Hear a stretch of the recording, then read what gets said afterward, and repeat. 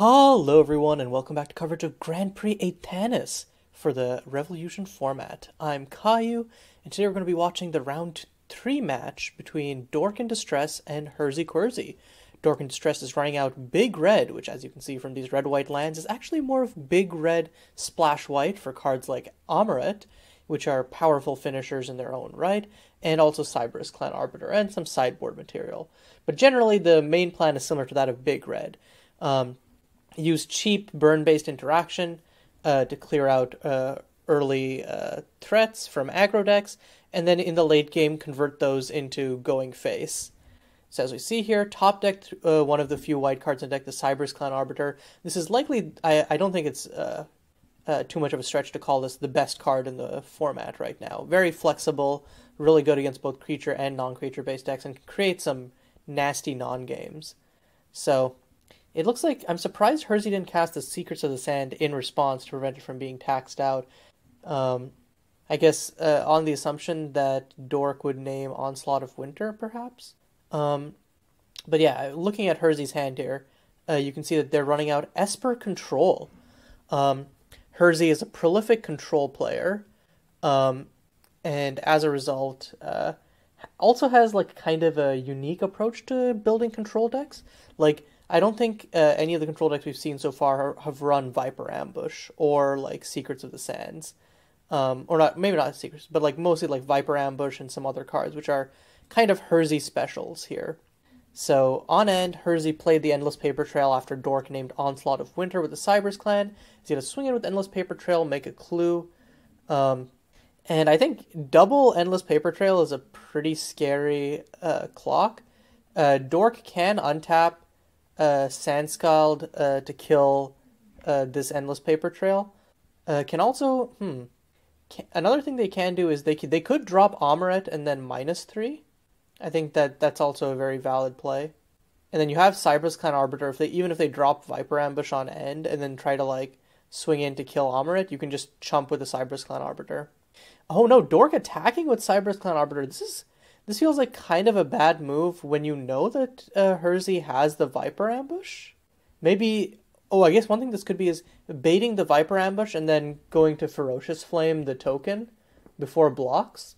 Because Dork does have mana for both Ferocious Flame and Sandscald here. That does mean that they're putting themselves off of playing either Merciless Shieldbreaker or Amoret here. Okay, in response is going to run out the other Endless Paper Trail. That's also an option, can block with that. Dork can't kill this at instant speed. Sandscald is a sorcery. Oh no, it's going to Ferocious Flame the Endless Paper Trail. It looks like is that, okay, that's in response to blocks. So Ferocious Flame plus the Arbiter trades for the Endless Paper Trail, but now Herzi has access to Onslaught of Winter castable. But this also, now that Herzi's tapped out, doesn't have to worry about counter magic, so it can Sandscald to kill the Endless Paper Trail. Now Herzi is out of win cons. Viper Ambush doesn't really count. They can Secrets of the Sands for 1 though, and also have the clue. So I don't know how much I hate just tapping out for Secrets of the Sands here, and then you can untap Luxury District to have 2 mana up to be able to crack the clue. But Herzi decides to crack the clue on their turn. Now has, I guess you can do it the other way around as well. So now has 4 mana up for Secrets of the Sands. Still drawing a lot of lands here. Meanwhile, Dork is going nothing but gas. Gonna drop the Merciless Shieldbreaker, and this is gonna be, merciless play.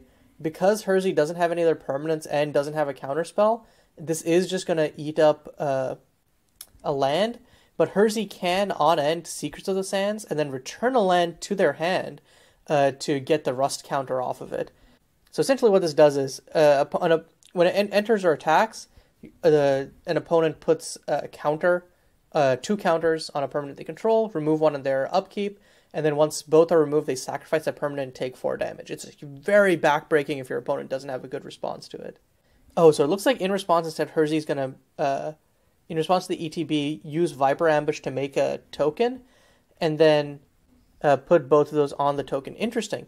I would have thought that you could Secrets of the Sands there and then save the snake if they decide to attack in with the Shieldbreaker, but I guess the idea here is to act as a rattlesnake. But yeah, now Herzi doesn't really have a... I was about to say Herzi doesn't have a way to answer the Merciless Shieldbreaker, but top decks one right there. The Suffer Vile Retribution coming in. Herzi's going to swing in with the snake here. Dork thinking about whether he should trade. Nope, it's just going to take one. Main two, yeah, if you're Herzi, you have to run at the Suffer Vile Retribution here. It just is not worth it. And then you can still keep up 4 mana for Secrets of the Sands. Okay, and is going to tap Luxury District plus Dagiri Veil Boundary for Suffer. The reason this is possible is because Herzi has an Ice Path naming black. Ice Path is actually a surprisingly good way for controlling or slower decks to be able to run utility lands like this Luxury District while still also getting good mana fixing in the process. Okay, Dork's first non-gas draw in a while will top deck a land, but still has double Solara, Amulet, and Burning Dawn, which I think it's going to be a real uphill battle for Herzi to answer. Is going to run out the Solara. Okay, just going to plus up a Solara, discard the Burning Dawn, makes sense, you can just leave it in graveyard. Draws into another land. On end, Herzi's probably going to play Secrets of the Sands and bounce their Snake token before it can rust and deal 4 damage to themselves. Yep, Secrets of the Sands coming out. Draws a second Onslaught and a Thin the Veil. I'm not sure what Herzi has in deck specifically that can answer the Solara. And yeah, is going to bounce the Snake token with Secrets of the Sands. But even if Herzi doesn't have a good Thin the Veil target to be able to kill Solara, can kind of just like run out Onslaught of Winter here as a expensive kill spell now that they have the second copy. And a little too late gets the Sentinel's Denial. Would have been great last turn. They do have Suffer Vile Retributions in graveyard, which if they just play it, it does force Dork to like minus Solara down to like minus 5 Solara to not have Solara just start getting pressured by the Suffer. But yeah, I think that the answer here is probably Thin the Veil for something, but I'm not sure what. I'll have to check up Herzi's deck list here real quick. Oh no, is going to do the aggressive Onslaught play, is just going to Onslaught of Winter, take out the Solara. Okay. And with this also, and the reason I think Herzi does this is they answer Solara, but additionally, because of Luxury District, they also now have Sentinel's Denial up. So if Dork tries to run out Solara number 2 or Amulet, Sentinel's Denial will allow Herzi to counter it. Solara number 2? Windmill Slam? No, Dork Dork going to run out Amulet, but even despite being cheaper, is not going to be easier to answer. And they also kind of showed their hand there, saying, hey, I have a 5 mana card in hand. Okay, so next turn, Dork can either play Ozai, but will probably play, or will play Solara, the Ozai altar. But will probably just play the land Burning Dawn Invoke, because it can't be countered. It will just be able to be killed by Kola Suffer Vile Retribution, though. So Herzi, like I said, like fighting through these Planeswalkers is an uphill battle, but now it's Herzi who's the one who's drawing gas and is just going for it. And also now that Herzi has 6 types in grave, can bring out Jorah. And I wonder if Herzi should have let Amulet resolve last turn so that they could -3 Jorah and exile the Burning Dawn. Because now Jorah can't -3 to exile Grave. But Herzi, oh my god, and just more gas, pluses the Jorah to get the Ghastly Spirit.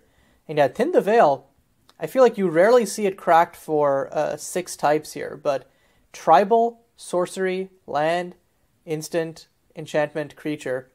The Herzi's deck is made to take maximum value out of Thin the Veil. It's like if you've ever played Seasons Past Control, very much in the vein of Dark Petition, except so much better in the right circumstances. And also has the top deck Sentinel's Denial still up. So I think Dork can play a land here and then resolve Amulet through a Sentinel's Denial, but I don't know what the Amulet will do, because then Herzi just untaps -3s and then kills. Yeah, Dork just going to concede there. They don't really have a good answer to a resolved Jorah. And again, I think that was like, it's weird because I don't know that Dork did anything particularly like wrong there, but it's just that like they had so many difficult to answer threats, but Herzi kept their cool, got the answers in the nick of time, and I think made some the Onslaught of Winter just to kill a Solara play was, I think in hindsight the correct move right there. Just taking the threat off the board, and since they had another wipe in hand, it wasn't really an option loss in the long run. But yeah, Dork can certainly bring this back in games 2 and 3. They have an explosive enough start and value engines that Herzi has to answer at all costs. Okay, getting into game 2, Dork has already mulled once, is going to keep 6, has a little bit of a slow start, doesn't have any plays until turn 3 with Burning Dawn or Climb to the Peak, but Climb to the Peak is overwhelming card advantage, and if they can resolve the Merciless Shieldbreaker versus Herzi, that's probably GG. On Herzi's end is keeping a 2-lander, but has Negate, the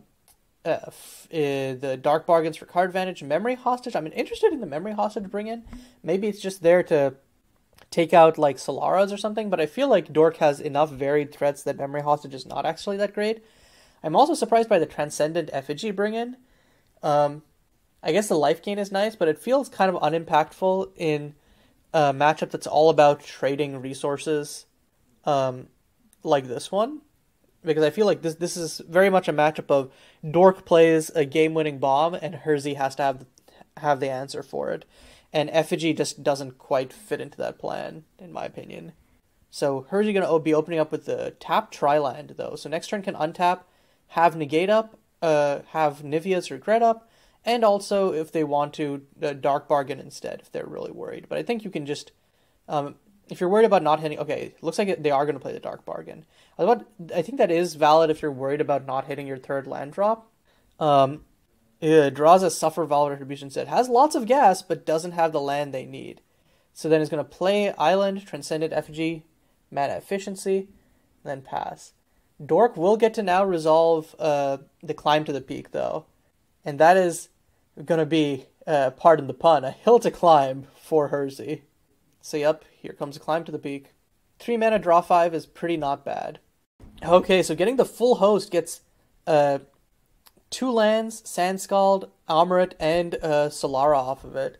I mean, I wouldn't be surprised if Dork just went play the Mountain from hand, Amulet next turn, just keep the pressure on Herzi. And now Herzi can't Dark Bargain again. They know that they have to keep up the mana for the negate here, otherwise they're doomed. Next turn, Herzi can untap and play Dark Bargain plus hold up Nivea's Regret or play Memory Hostage, but I think the wild part is if Herzi names Memory Hostage on Solara, it actually won't do anything. They can't get Solara out of her because Dork has one under the Climb to the Peak, so they'd have to Memory Hostage Amulet after Dork plays one this turn. Oh no, Dork is going to play the land. Interesting. And then go for the Merciless Shieldbreaker play. Yeah, okay. This doesn't get countered by the what do you call it? Negate. But Herzi on end probably just Nivea's regrets it and then puts the counter on Dark Bargain, which Herzi's planning to sacrifice anyways next turn. So it's actually not that bad for Herzi. I'm surprised because I feel like you want to just run, because you only get 3 plays off of Climb to the Peak. So I feel like you want to play your most high-impact cards, which would be Amulet and Solara off of it. And Herzi kind of getting into a little bit of mana screw right here. Looks like he's going to crack the Dark Bargain. Yep, Dark Bargain cracked. Still not hitting a 4th land. Has this Suffer Valve Retribution instead. Is decked out with interaction. Just doesn't have the mana to be able to run it out. Still, no matter what Dork plays this turn, Herzi's going to be able to cleanly counter it with the negate. But Starved Oasis is a little bit scary, looking at it in relation to what Herzi has. Herzi does have the Descend into Darkness for it, but I think that Dork can rely on that as a win con if Herzi runs out the Descend a little bit early on something else. Okay, so Dork going to try and run out Solara, but Herzi just going to stymie that with the negate. And a 4th land, finally. No, Herzi's still not hitting that 4th land. Yeah, has to run with the Dark Bargain now. This is really unfortunate. Herzi is a quarter through their deck and has only seen 3 lands. And still hits a Sentinel. What is going on with Herzi's deck? Yeah, okay, has to crack the Dark Bargain again. Endless pay. Oh my god, this is so unfortunate from Herzi. Plays a Transcendent Effigy, passes. What is going on with Herzi's deck? Herzi is almost a whole third through their deck, is like 16 cards deep, and has only seen 3 lands. This is really unfortunate. And again, they had kind of a good hand, but I think that this might just put them out of it. Are they going to play they're going to play Sanskald and not Amoret?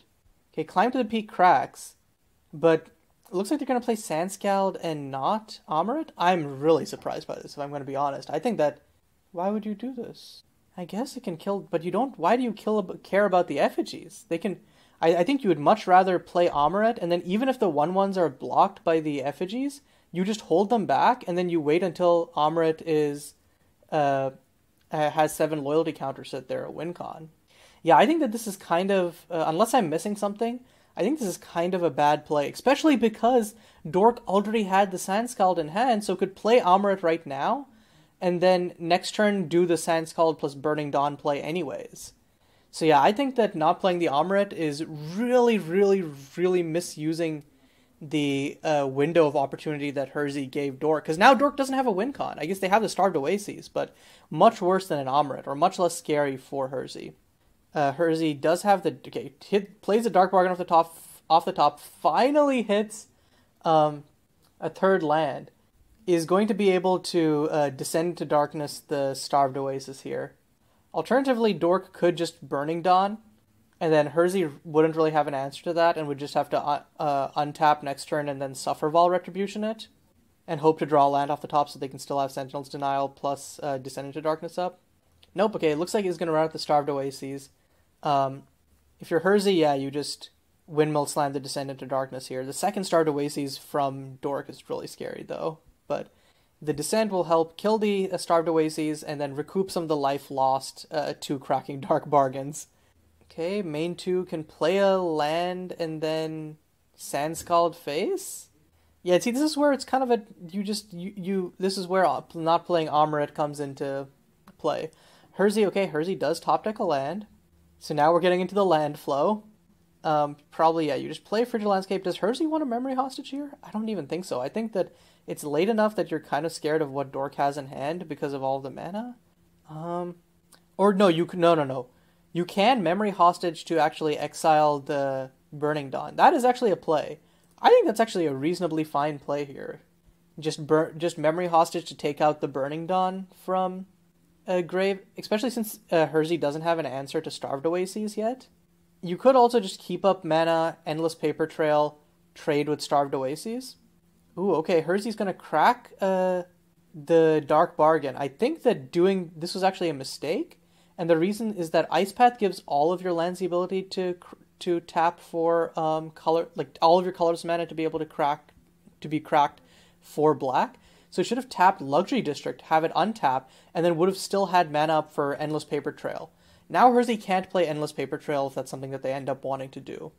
Especially since Endless Paper Trail is their, like, if Dork doesn't play the Burning Dawn, that's their answer, is the Endless Paper Trail. Also, they can't counter the Invoke, so I don't, actually, yeah, Herzi just doesn't have a play here. So I don't know how I feel about that. Herzi just kind of gave up tempo for no reason. So it's going to take 4 from the Burning Dawn being invoked here, thanks to Sunscale Totem. And yeah, because of tapping Ice Path instead of Luxury District, Herzi just had to pass without doing anything.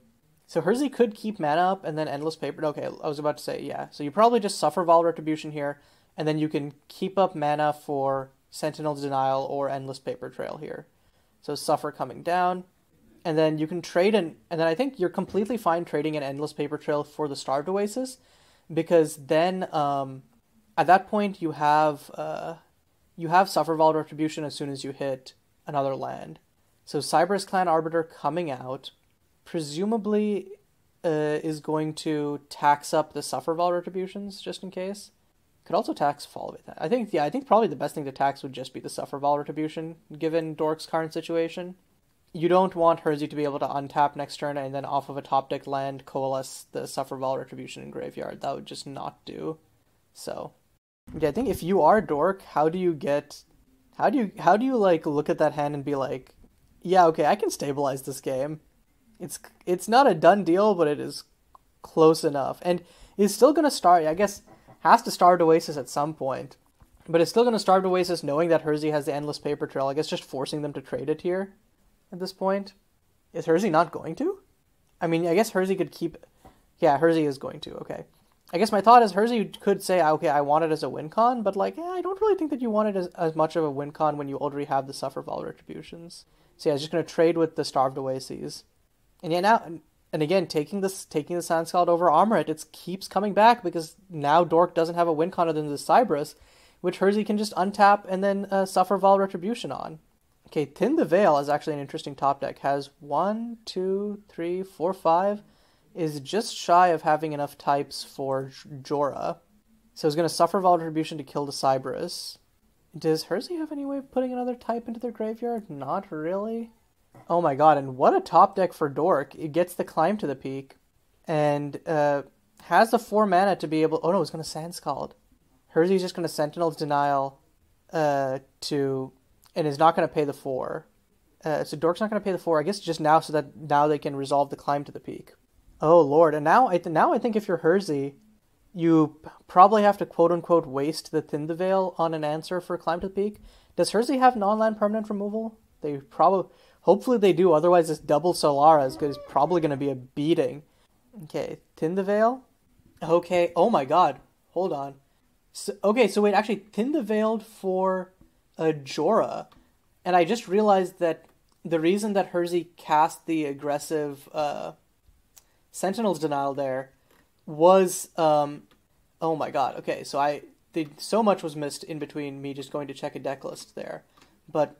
What happened was, Sentinel's Denial actually put the last type Herzi needed into Graveyard, put Herzi up to 6, so then could untap Thin the Veil, get Jorah -3s and destroys Climb to the Peak, and after that Dork is left with 1 card in hand and nothing else, while Herzi has Herzi has a Jorah on board, Counterspell, a Wipe, and a Memory Hostage in hand, and then 2 Sufferval Retributions in Grave, which also become clocks. So that was... And yeah, and because of Jorah's life gain, there was no way to just kind of like keep top decking burn spells and kill Herzi that way. So, whew. Yeah, those were some... I think those are games where it was like, Herzi had to fight uphill battles, but Dork made like 1 or 2 mistakes and was just a little bit too slow. And because they were like... And because their plan was to go over the top, they couldn't really compete when Herzi's went even more over the top in terms of greed and just having answers. But yeah, whew. These matches for Grand Prix Aethanis have been exciting so far. I think this puts Herzi either up to... I believe it puts them to 2-1, so they're still live for top cut. Let's check. Oh no, that was actually the 2-0 bracket, so Herzi is at 3-0. So... only has to win 1 more match to make the top cut for this GP. Meanwhile, Dork is now at 2-1, still in the running. As long as they win their next 2 matches, they'll also make the top cut. So, until next time when we keep covering Grand Prix Aethanis, this is Caillou signing off.